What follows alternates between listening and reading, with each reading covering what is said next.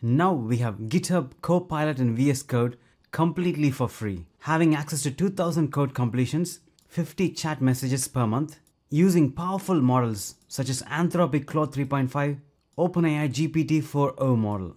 Also, there's a huge update in GitHub Copilot in VS Code, which competes with Cursor and Windsurf. I'm going to show you how you can run code, create code just with your natural language, and able to debug code and implement those changes. Let's get started. And here is GitHub Copilot. So here are the commands to directly open the Copilot.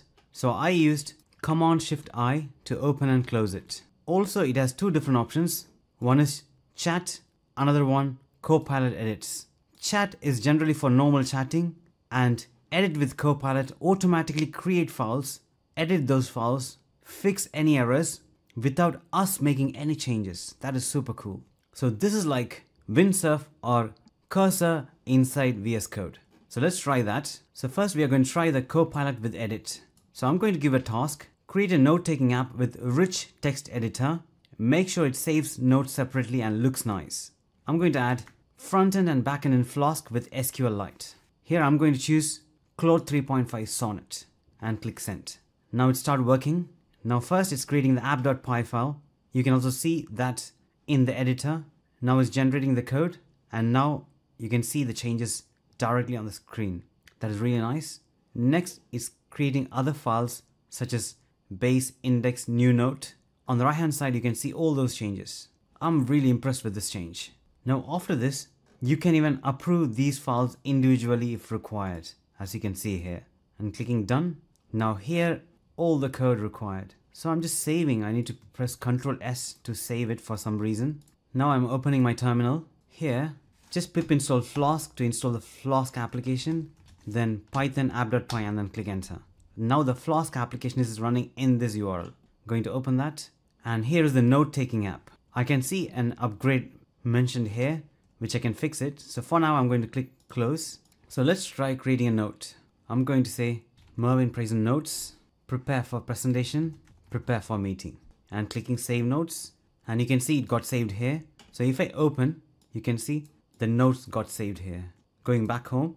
Now let's try fixing this issue. So let's see the latest version for this. So I can see the CK editor, the latest version is 4250.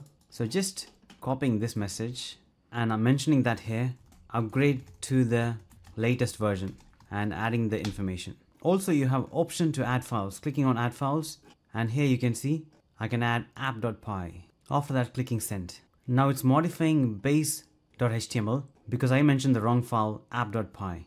Instead, it's trying to make the main changes in the base.html, that is the required field, and then clicking accept to accept all those changes and coming and saving here. Now let's try that running this and going to open this URL again. So here's the note-taking app, testing a note and clicking save, and now it's got saved. That is really nice. So the next option I want to show you is the chat. So here you got chat, I'm clicking on that. So the options available here, /fix to fix the problem, /test to add test, /explain to explain. So I can just say / and you got all these options. Explain the code, and it's explaining me the code. So here in your terminal, you can just press Command I and you can ask anything to do. For example, list all the files in this folder without time and date. Clicking enter. Now it's giving me the command, clicking run, and it's giving me this result. That is really nice. So totally we saw three different things. One is the Copilot edit, then Copilot chat, and finally Copilot in your terminal. So how this differs from Windsurf or Cursor? I could see few changes such as I need to click Ctrl S to save. Maybe that will change in the near future. And adding terminal command execution in this is also available, which I tried previously. And this is really in the competition with Windsurf and Cursor AI. Also considering this is going to be free up to a limit, definitely this is a go-to for any developers who want to get started. And I'm really excited about this. Considering you already like this GitHub Copilot, which is completely free, I also created another video which clearly explains about Cursor AI, which I'll put the link in here, and I highly recommend for you to watch. And I will see you there.